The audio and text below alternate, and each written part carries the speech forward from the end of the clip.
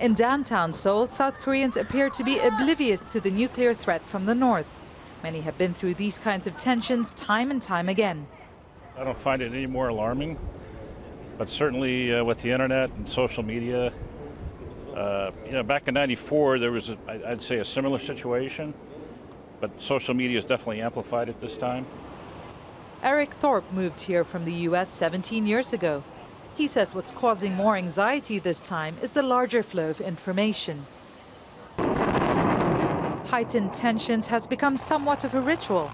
War games between the U.S. and South Korea are held every year and elicit a strong reaction from North Korea. But this time, there's a new element, and that's the Trump government, which is seen as drawing a firmer line against North Korea than previous administrations. The U.S. and South Korea are bound by their history. At this war museum, South Korean children learn about how the U.S. helped build the country's foundations. There is no question in the U.S. military's importance in South Korea's security, but the U.S. also plays a role in society. About 20% of foreign investment is from the U.S., and there are around 230,000 Americans living here.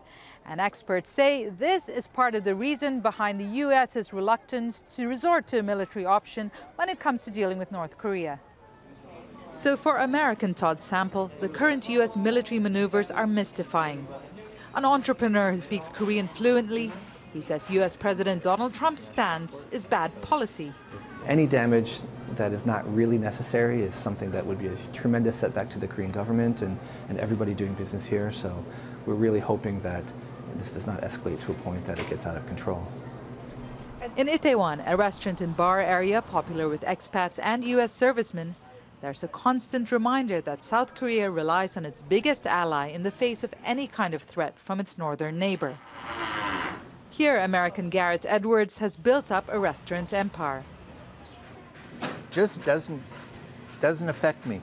I mean, until they drop a bomb on Seoul, but for 21 years that I've been here, they've been saying that.